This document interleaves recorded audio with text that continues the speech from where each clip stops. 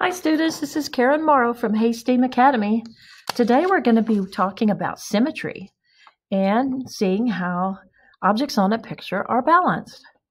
So symmetry and asymmetry are different types of balance. This one right here, this circle is balanced from side to side because it's identical. It's like a mirror image from one side to the other. This line that goes down the middle is what we call a line of symmetry. So if we folded that circle on that line, they would match up from side to side. On this shape right here, here's the line of symmetry. If you folded it together and put it right beside each other, it would match up perfectly. The same thing with the rectangle, the triangle, the heart, and the square. These are all lines of symmetry. Now let's take a look at symmetrical objects first, or examples. This heart right here, here's our line of symmetry. The butterfly. On the square, it could have several lines of symmetry. So if you folded it on any of these lines, the shapes and the color would all match up perfectly, like a mirror image. This one right here is symmetrical from one side to the other or from one corner to the other. This one, if you had the line of symmetry, it would go right down the center. So that if you folded this side over to that one, it would be a perfect match. Here's another balanced picture. The right side is the same as the left side. And then here's a fun photo of a bridge where they doubled the image and made this side exactly like this side. So it also shows balance with symmetry. These examples are examples of asymmetry. The pictures are balanced, but they're different from side to side. So if you look at this picture right here with the circles and all the little squares, there's a lot going on in the whole picture. But it's asymmetrical because it's not exactly a mirror image from one side to the other. It's not identical. This one right here is close to being the same, but if you look closely, the eyes are different, the colors are different, the lines are different. So it is balanced, but since it's a little bit different, it's called asymmetry or asymmetrical. Here's a paper collage. If you divided it down the middle, it would be similar, but it's not identical. So it's asymmetrical. And the same thing with the fish. Very balanced in color, but asymmetrical. So this is the project that we're going to be making today with crayons and paper. If you can see, this side is a mirror image of this side. So this is a symmetrical art project. Okay, let's get started. We're going to start off with a white piece of paper. And we're going to color one side just like the other side, like a mirror image. So if I wanted to, I could come in here and put one color right in the center, and I would color it in. So I chose blue.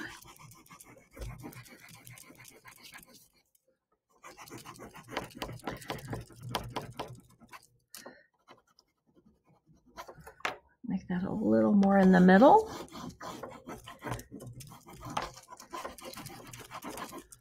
And I could change colors.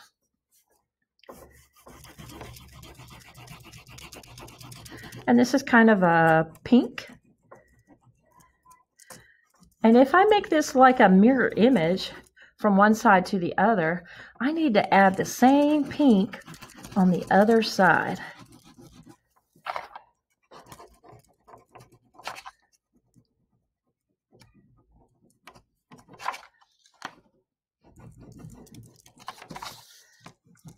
So that if I were to fold them, they would match up perfectly. I'm going to change colors. Trying to make a lot of bright colors so they will really be bold with my black paper on top. Turn that around. Put the same green on this side. You could make stripes. You could make just different areas that match. You can fill it in however you would like. So if I continue, I'll fill up the whole page. Here's an example of one that I have finished. So notice how this side is a mirror image to this side. So if I were to fold it in half like this, it would match up perfectly. Okay, moving on to the black part. This is where I'm going to do some folding. So the first thing I'm going to do is fold my black paper over like what I call a taco. So I'm going to press that down. And there I have my one fold, which is like a taco. Now I'm going to take my folded side right here and flip this over one more fold. So we're only going to fold it 2 times. And I'm going to crease that down and start cutting. Now I kind of want to leave my outside edge, this open edge, attached. So I don't want to cut that off. If you do cut it off, it still is a good design. Everybody's will be a little bit different. But I'm going to take these folded sides and I'm just going to start cutting in, kind of like when you cut snowflakes. But I'm just going to cut some shapes that I like, that I want to come out, and I lay those to the side. Make sure those fall out. You don't want to leave them attached. And just keep cutting.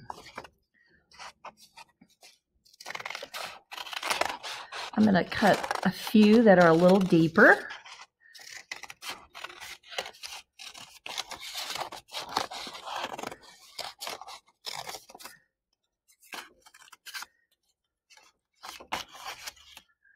Make sure every time you cut shapes, they fall out. I'll lay those over there.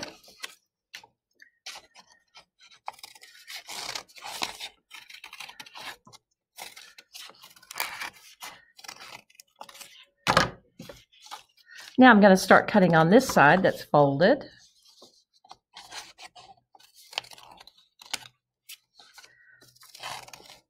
Make sure I don't go all the way too far and cut everything off.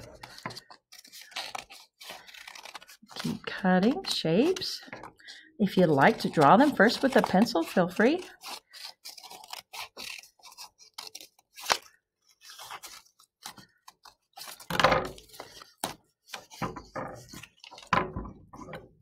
And just a few more cuts.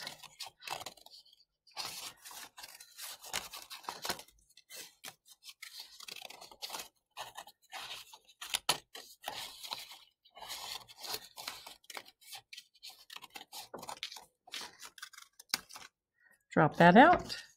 And I have a little bit of space left right here. All right, I think I've cut most of it out. So remember, I cut on the sides that were folded. I'm going to open it up gently and lay it out on my crayon picture. I'll flip it over and lay it on here. And notice how this side is an identical reflection of this side. So they match up. And I would suggest using liquid glue, but you could use glue stick if you prefer. So I come in here and I put lots of little, just small dots all over.